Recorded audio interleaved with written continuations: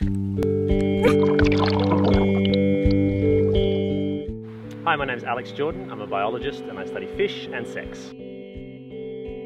I guess I've always been interested in biology. I've always kept fish tanks on my desk. And I kept, the goldfish, gouramis, guppies, that sort of thing. And I eventually worked my way up to keeping this group of fish called cichlids. I just got really fascinated by their behaviour, and in particular, their reproduction and their breeding behaviour. And just kind of kept that going throughout my university career and ended up doing a PhD on fish. So my current research examines the interaction between reproductive behaviour in particular and the social environment of an animal. So most animals, or all animals at some point in their life, are social, and that can have really strong effects on what they do and where they do it and how they do it. So I look at how the behaviour of the individual affects the behaviour of other animals in their social group. And then I look at the complementary relationship about how what the group is doing, or the group structure, the group dynamics, affect the behaviour of the individual, and how this sort of loop feeds back on itself. And in particular these days I look at how the sensory and the cognitive abilities of the animals interact with their environment to shape their behaviour, and obviously vice versa. In terms of my favourite study species, I guess I'm pretty lucky that I've worked with a whole bunch of things. I've worked with honeybees, I've worked with these big spiders in Australia as big as your hand. But my favourite thing, and the thing that keeps me in biology and the reason I started, was obviously for fish.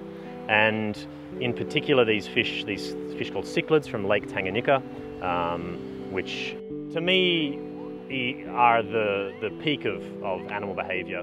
One of these lakes in Africa next to Lake Tanganyika has been called Darwin's Dream Pond because of this fabulous diversity of these fish and their behaviours and their colours. And so this is a pretty magical place for biologists. A typical day in my life really depends on where I am. If I'm in the field, it's up at dawn, hit the boats, get into the water and scuba diving for a few hours, come up, try and purge the nitrogen out of the system and have a lunch of what's probably $2,000 or $3,000 worth of fish in the aquarium trade.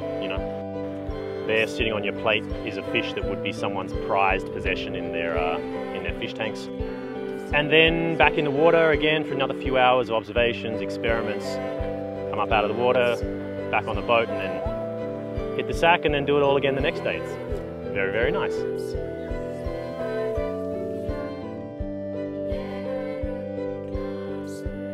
The thing I love most about my job, well obviously I get to keep fish and play around with fish and watch fish, which is what I would be doing probably anyway.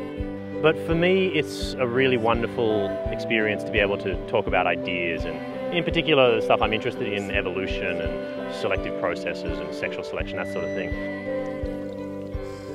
Now that I have my own lab group forming, it's given me a real new experience, a really wonderful experience. They can see the fish and the behaviours and the biology with a fresh set of eyes and really challenge my ideas, tell me things that they think that I have never thought about, and it really offers a wonderful sort of new perspective for me, and it's a really enjoyable experience having that interaction.